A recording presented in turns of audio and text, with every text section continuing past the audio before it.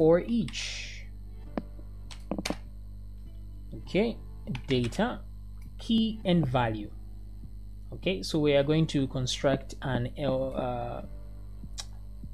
SQL string. So we're going to say SQL is equal to update users set, and then we leave it there. So we're going to set the key is equal to value 1 by 1. So what we're going to do here is say SQL is equal to, now instead of just putting an equal to, we're going to put a point equal to, so that we add to what's already there. So we're going to say key like that. Okay, key, and then we add concatenate a string is equal to, like that, value.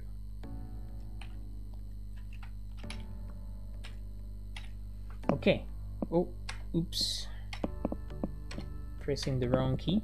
All right, so here we have to put a single quote in there and a single quote there, so that this value is enveloped in 2 single quotes like that. So key is equal to that and that, and then we leave a little bit of a space there, and we put a comma. Okay, so what will happen is that it's going to continuously add every key and every value to this SQL until it's long enough, and then by the end of the day it's going to have 1 extra comma at the end, which we might not need, so we must trim that, and that's easy to do. It's going to be SQL is equal to trim SQL, and then we can put a comma so that we select what to trim. We put it in the inverted commas, and that's the comma. So we trim the commas, and then we have to tell it where to save this data. Okay, now we need to have an ID, so that's the data, and then we put a comma, and let's put ID there. We will supply that ID from the other side.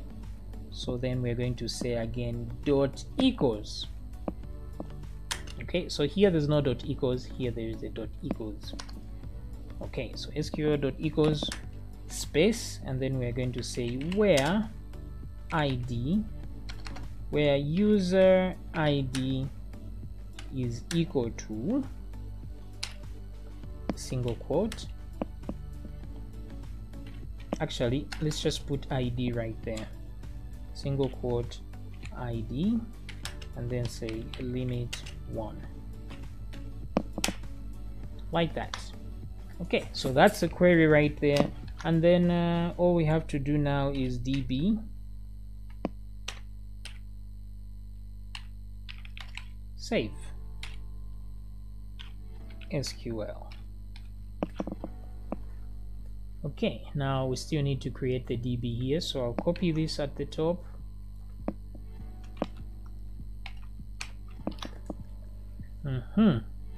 So everything seems fine so far. The only way to know is to test it.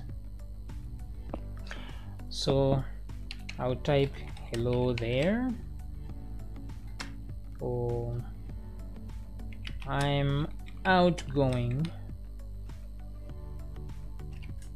Yeah, something simple in those lines. Okay, so let's save. All right, too few arguments. Of course, we didn't give where is this settings? Where is this? Oh, it's profile at the top here. So we're supposed to give it the ID here. So I'm going to copy my session ID, and then I'm going to come here after post, comma, paste, save. Let's do it again. All right, so everything seems to not have gone well, because I can see my about me here. So let's go to the table and see if we can actually see it. Okay, so about is not there. And why is that? Did I put a name here? And there it is, about. So what we would do is we're going to check to see if there's something wrong with the query that we are sending. All right, so let me come down here. Before we save the query, what I want to do is say echo SQL, and then I'm going to tell it to die right there.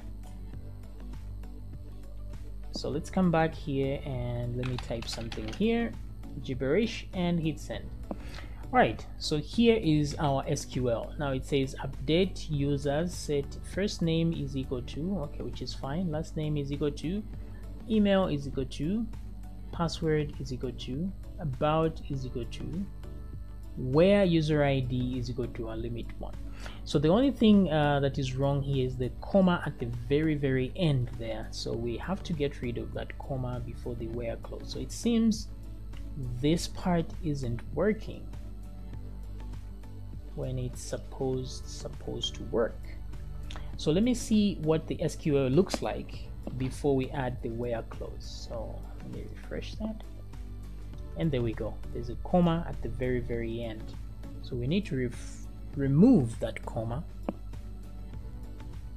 Okay, so SQL is equal to trim. This was supposed to have done that, but it's not doing that. Okay, so we use a different technique. We're going to use substring, okay, to get a substring. So we're going to say SQL is equal to substring. So the string is the SQL, and the starting point is 0 because we want to get everything, and then the ending point is string length. We want it to end at the length of this same string.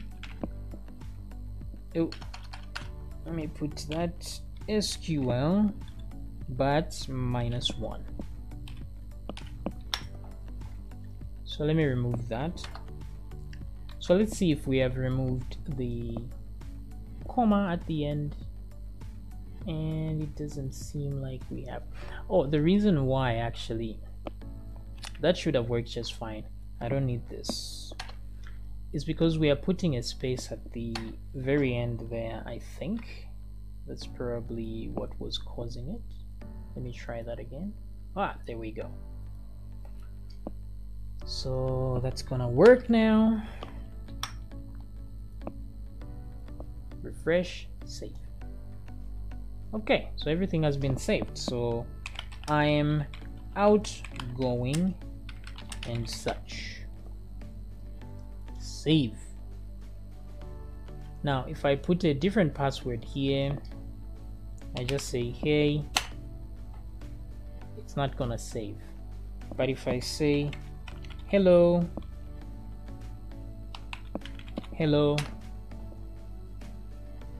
I think the password has changed, but how do we know? We possibly can't know. 1 2 3 4, unless we try to log in. So let me try and log out and then log in again. Hello.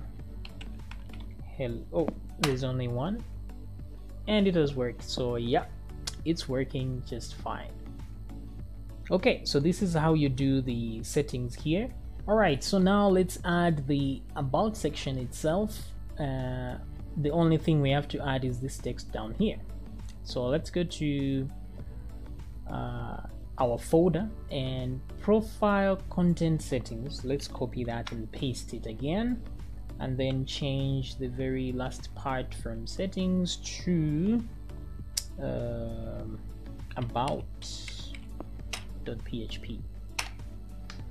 All right, so now that we have that, if we click on about, it's going to show us what's on the settings, but let's edit things. We need everything except the text area, and we can change the text area to a div, and what else? The name is not what we need there, and that's it. So when I refresh on the about, I get I'm about to I am outgoing and such and such. So we can use some dummy text here to see. If I go to settings, then I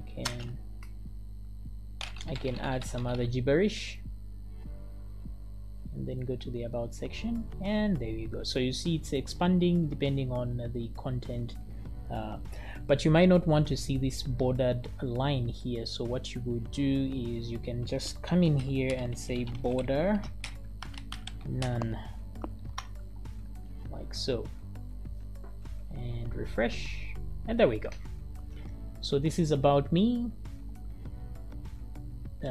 photos, settings, following, followers, and the timeline.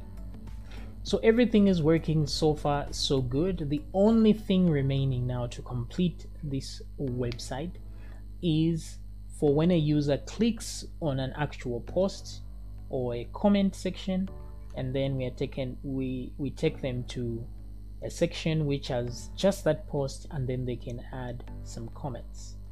So I'll see you in the next video when we do exactly that.